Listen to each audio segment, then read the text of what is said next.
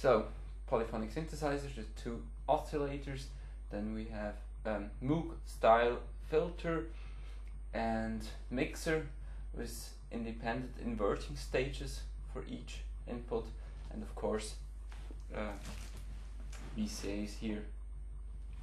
Then on the upper row we have an envelope generators, LFO, voltage controlled LFO here, another envelope, multiples, buffered ones, also with the capability to invert signals, sample and hold circuit, and, well, of course, not a DIY module, a joystick controller from Döpfer, which is quite great.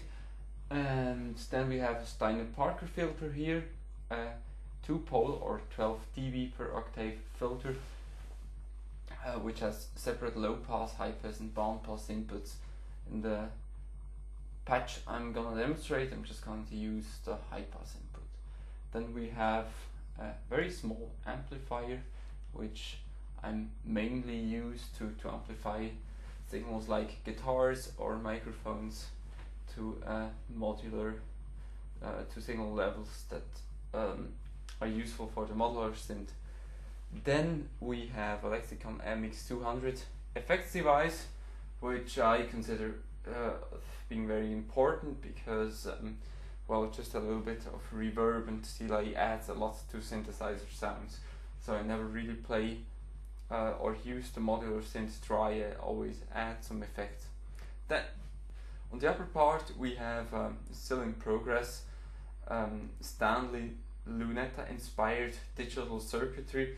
It's basically a very cheaply done digital modular system, but it's quite fun to build. It doesn't cost a lot, and it's it adds a certain flavor to the analog modules. But of course, it's just a wooden panel, and here you see here is a sticker from the Fresh website, which has great information about circuit bending and building stuff like this thing here.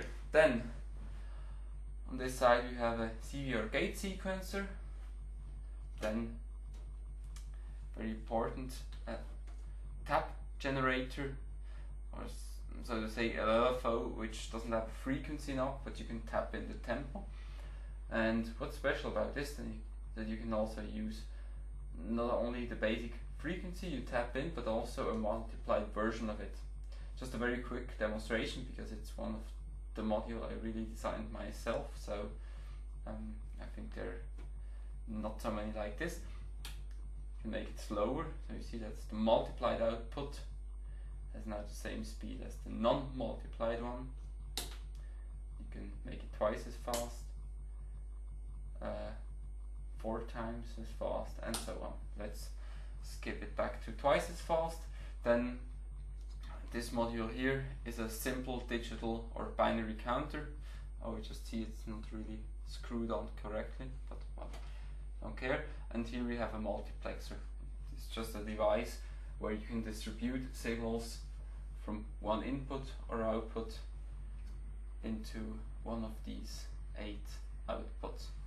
The lower part we have a modified version of Ray Wilson's mini synthesizer, I think. And then below the home built drum machine, there are also videos on my YouTube profiles on that specific machine.